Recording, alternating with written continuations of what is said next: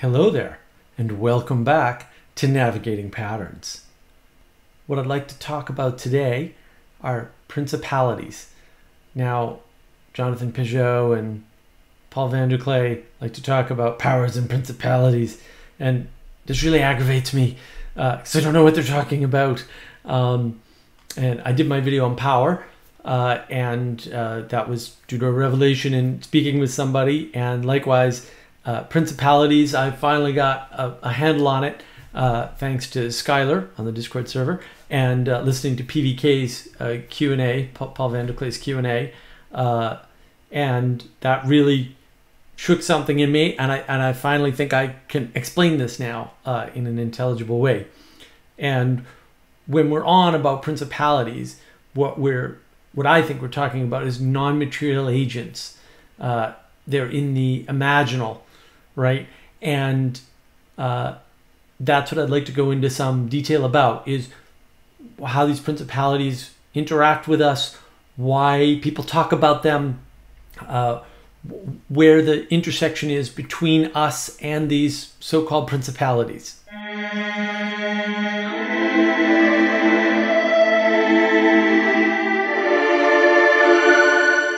Now, when I say they're non-material agents, an agent is something that has some way of exerting force or influence or control in the world. And these principalities are primarily by agreement because they're in the imaginal realm. They're not necessarily real things. And your interaction with them has a real effect, even though they're not real things. They also tend to have their own independent collective intelligence that you can outsource to. But the problem is they have no ethical stance because they have no values. All of the values in a principality come from you. And so what really are these? Like, what is this magical secret? Well, I think the principalities are structures, basically. And then when you have a structure and you imbue it with power, see my video on power, yes, that would be good. When you imbue it with power, or when anybody imbues it with power, then you have something that becomes a principality. Now, in my 3 frames video, I outline the 3 major principalities, but there are these sort of minor principalities, if you will. And an example of this is, people talk about the hand of the market. There is a hand of the market. The market doesn't control us, but it does influence us. And that influence can be positive or negative. But the market isn't an ethical actor. It doesn't have any values. It can't do bad things. Bad things can happen as the result of its influence and control. So one way the market controls you is that the market controls gas prices. Well, what's the market? It's like, well, one aspect of the market is whatever the gas pipeline is, right? So you got to drill for oil. You've got to refine. You've got to get the drilled oil partially cleaned up. You've got to ship it somehow, some way to a place where they do a bunch of work with chemicals and turn it into gasoline, right? Then that has to be shipped to a gas station, right? And then gas stations have to make money. And gas stations, by the way, primarily make money by selling cigarettes and lottery tickets, not gasoline. Or at least the ones I know about. And there's different business models in each of those sectors, if you will. So it's part of the market. So the market controls what you pay for gas. Sure. The market also has an influence on what you pay for gas, in that because all of the actors don't make money in exactly the same way, some gas ends up cheaper than other gas. And then the expenses of each individual business, right? So what ends up happening is that the market isn't one thing. It doesn't have one mind. It doesn't have one point of control, right? It's part of a principality. And that principality is the structure that's grown up around the market. And we imbue that structure with power because, and this does happen, if you stop buying things, those industries vanish. That part of the market dies. So principalities aren't necessarily going to live forever, right? They because they get our power from us, and that power, just like the principality itself, has no ethics, is neither good nor bad, then when we stop giving it our time, energy, and attention, those are the three components of power, then it goes away. And this happens all the time. Like, entire industries vanish. Like, the instant film industry went away, for example, not entirely, but it used to be sort of like a thriving, profitable business, and now I think there's one company, right? And so that market at least shrunk, if not went away entirely, partly due to digital photography or whatever. There's lots of reasons why, but again, if a new shiny thing comes along that does roughly what the old thing does, that principality is weak in relation to the new one, and when you stop paying attention to it, it goes away. Now it can come back, maybe, sort of depends on a lot of factors, but principalities can come and go. Now, one of the problems is that with a principality, because there's a structure there, it can become corrupt. It can become corrupt by bad actors. It can become corrupt by bad intentions. So if everybody seeks to game the market in some way, let's say the stock market, I don't know, we'll just throw out a random example that has nothing to do with real life, like GameStop, right? So this guy over leverages himself, literally spends more money than he can cover, which shouldn't be allowed because he was a billionaire, but anyway. And then people see that and they say, well, we're going to game this system because this system's corrupt, right? So the system was already corrupt. They come in, bet against the guy, and then enough of them did it, and they won. And the billionaire basically goes bankrupt, or hopefully he went bankrupt. He at least lost more money than he could cover, which is always a good thing for bad people who are corrupting the system and abusing it and misusing it. And you can argue, the people that did that to him are bad actors, but actually the bad actors were already there, and all they did was correct the system. Like, oh, you want to let people over leverage? Well, then we'll do the same trick and we'll win. And they did, because it's more efficient not to over leverage, right? And so many people can bring down one billionaire. It's actually not that hard. So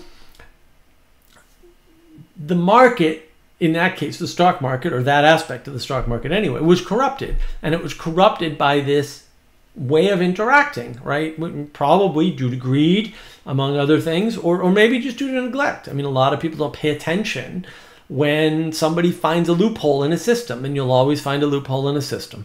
You can always find a loophole. And then if you're not paying attention, if you're not revivifying the structure and checking it continuously, then it can become corrupt. And sometimes principalities become corrupt because they aim at themselves. They're like, okay, look, we're the ATF. We're alcohol, tobacco, and firearms department, and that means that we can just go around and take people's guns. And then it turns out that no, you can't actually do that, and people will go after you if you do. Don't do that. They believe their own press. Oh, we're a principality. We have all this power. No, you don't. You have the power you're granted, and when it's gone, and you might not be able to get it back. But because you're a power, right? Because you have power as part of a principality, you can get power used against you. So power is a two-way street. Like, you got it, and it can be used against you.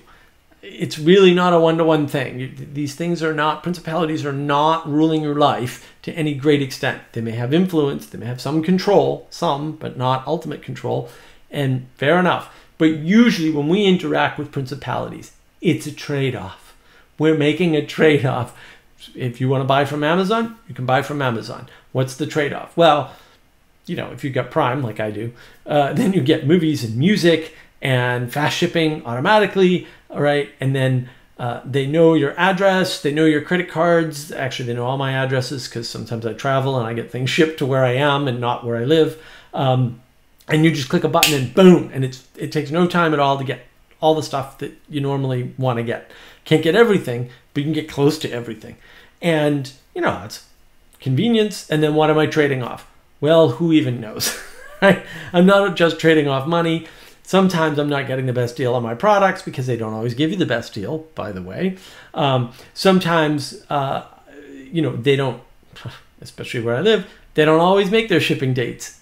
Sometimes they say they're going to ship something and they just miss. These things happen. I don't know what they're doing with my data. I know that they have the world's worst marketing program that markets to me things that nobody would ever buy more than one of ever. I mean, it's a little annoying because I'm getting ads for things that aren't relevant. If I got relevant ads, I'd be happier with the little principality of Amazon. But, and Amazon's another one, right? It's corrupted because it's looking at itself as like some great retailer, which I don't think it is. To some extent, they believe their own press. Oh, we're this big juggernaut powerhouse company that's going to take over the world. And it turns out that their tech is a mess and nobody stays more than 18 months because nobody can stand to work there. And they don't even have enough bathrooms for people. So, it's a corrupt organization to some extent. And they're allowing that to happen, right? Like they're not getting better, right? They're not revivifying themselves. And if there's no revivification, then that's a problem. And then what's another sort of principality? So a lot of people talk about justice and the blindness of justice. And of course that has two sides. But again, as with everything else, if the justice system is corrupted, if the people who work there aren't being ethical actors, then the corruption will kind of sneak in. And that's sort of inevitable. You have to call it out. You have to revivify it, right? Going to court takes forever. Speedy trial? Don't count on it. 5 years, 6 years, who knows? Just enough time for people to destroy evidence, by the way. Very convenient for evildoers and very bad for people who aren't. And that's a problem. Like, these things have become, because they haven't been challenged, right? Because, it's the justice system. It must be good. It's like, no, justice is just the justice system. Is it good?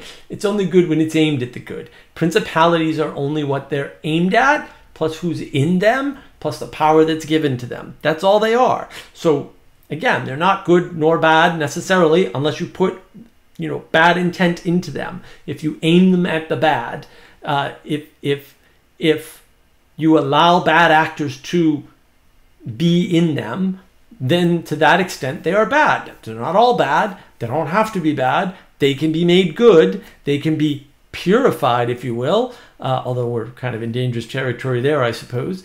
But you have to work at it because principalities are structures, and structures need maintenance. You can't just count on a structure to be that way forever because entropy exists in the universe, at least as near as I can tell. And that means that you need to work at it. You need to revivify them. You need to call them out when they're not doing their jobs, right? And because you're outsourcing something to that principality. Right? We outsource our justice to the justice system. We outsource a bunch of the trading that we need to do with people to the market. Right? Like it's very hard to see how you would get gas if you had to make it locally and it wasn't mostly made in Texas, at least in the case of the US. It's very hard to see how those things would come about otherwise, or at least come about as cheaply. Like without the scale of farming we do in the US, food here would cost a bloody fortune because it's cheaper to produce it en masse and ship it quickly via truck and train than it is to have a bunch of little farms everywhere, because some places the soil's depleted and managing that soil's different and more expensive, and and that can be an advantage. Sometimes buying local food is way cheaper and better. It all depends. Just your variety of food shrinks when you have to buy food from a certain area. So these principalities, like the market that has a bunch of, I would argue, a bunch of little markets in it, are very handy, and we use them all the time. So what's the takeaway here? The takeaway here is that when you're talking about powers and principalities, well, principalities have power. Right? See my power video to understand power better, right? That's their time, energy, and attention, roughly speaking. And that's coming from the people involved in the system, not the people in the system. So people run the principality, but they're the ones keeping the structure good, right? They're not the only ones. Like the people outside who give it power, right? If you refuse to adhere to the justice system, and some people do, although sometimes the FBI comes after you, sometimes not. It all depends. More people are getting away with it than you would possibly imagine. The FBI can't chase everybody, and you know, you don't have to cohere. You don't have to go to court if you're summoned. There may be downstream consequences, but you'd be surprised how many people don't go to court when summoned and nothing happens to them ever. You might have to modify how you live, but principalities can be ignored, and sometimes to great effect, and sometimes not. And it's up to you, your level of involvement. It's up to you to imbue the principality with power. If you take that power away, or if you fight the principality with power, which I don't particularly recommend, although that can be effective too, then, you know, the principality may improve, right? Or it may get dismantled in favor of a more efficient structure, a more efficient principality. That certainly happens. And just as a note, so there's still sort of three frames, right, that I have a video about, which is the proper sort of high-level principalities above everything, right? There's the theological, right, which is roughly in the ethereal realm, right, and that's what allows you to co-create with the ideal, right, and that's where ethics is. And then below that, there's the political hierarchy, right, the political principality. That's in the material realm that manages the participation of humans, right? And then there's the economic, which is the principality, the hierarchy of human co-creation. Like it's the grease or the juice that allows us to trade efficiently, and trade is part of co-creation. So there's co-creation with the ideal at the top. There's the material realm of participation in the political, which roughly speaking allows us to implement the ethics that are at the top, right? And among other things. And then there's the economic, which is just the trade, which is the way we actually make the co-creation happen. And then those are the three sort of big, like high-level principalities. The rest of the principalities are much smaller structures. All of these are imbued with power, but the power comes from us. And that, I think, should give you a good idea of principalities. Maybe it's not complete. Let me know in the comments if you've got more questions, if you need, you know, more clarification. But I think when you think about the hand of the market and justice is blind, and you think about things like Amazon as a force in the world, those are definitely principalities that we can take seriously and pay attention to, because they can become corrupt, because people are corrupt, and entropy corrupts things, and corrupt people can get inside of things. So we all have to be vigilant, because really, from my mind, the best way to make the world a better place is for you to become a better person. And hopefully with these videos, one of the things I'm doing is getting you to think about your role, your proper role in interacting with all these things, so that you can make those things that you interact with better by being a better person. And that's how it all sort of fits together. And I hope this was helpful. I hope that if you have questions or curiosities, or you want to see something specific, you'll comment in the comments section. And if you're finding these videos useful and you think somebody else might find them useful, please let them know. Subscribe, like the video, put in any comments you want. Tell other people about what I'm doing here, because I'm trying to do this for as many people as I can, obviously, because I can't talk to everybody live on Discord or live in person or you know, over Clubhouse or whatever. So this is sort of the stopgap for that, so that people can catch up quickly and sort of understand maybe what their proper role is, what their proper responsibility is in the world. And it's very important to me that you realize the power and get the proper sense of appreciation that I have for the fact that you're giving my videos and my channel your time and attention. Thank you.